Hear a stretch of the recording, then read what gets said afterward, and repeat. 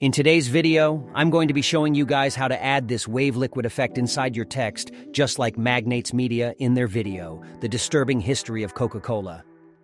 Please subscribe for more tutorials like this. First, let's add a new solid. This will be the background. Let's make the solid red. You can pause the video and copy the color code. Next is to add a paper texture to our composition. Head to pexels.com and search for paper texture. Currently, they only have about 6 paper textures here that you can pick from. So let's pick this one and download the full HD. And it's also completely free. You can pick any one you want and play around with it. Once that has been downloaded, import it into After Effects and put it on top of the solid layer. Next, change the blend mode to overlay and set the opacity to 75%.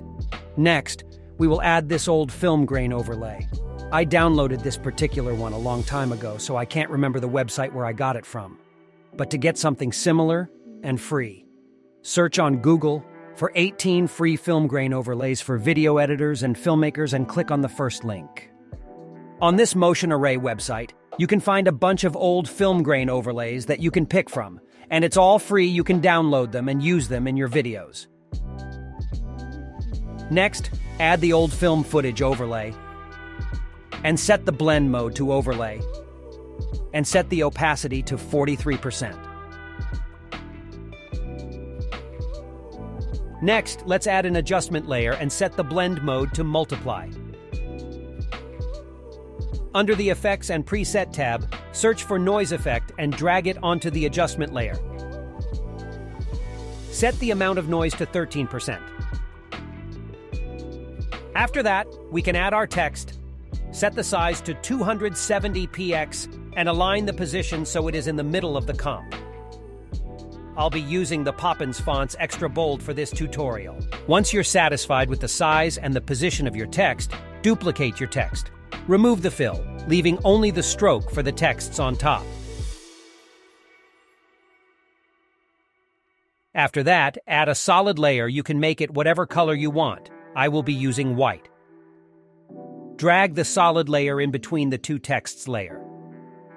Adjust the solid so that it is aligned with the middle of the text. Next, search for the wave warp effects on the Effect and Presets tab. Add it to the shape layer.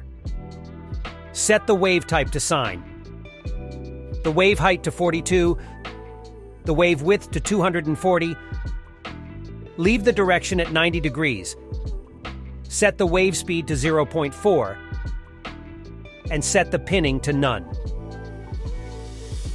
After that, set the bottom text layer track matte to alpha matte. And that is how you add a wavy effect inside your text. Finally, let's add another adjustment layer. Then go to the Effects and Presets tab and search for the vignette effect to add a bit of shadow to the edge of the clip.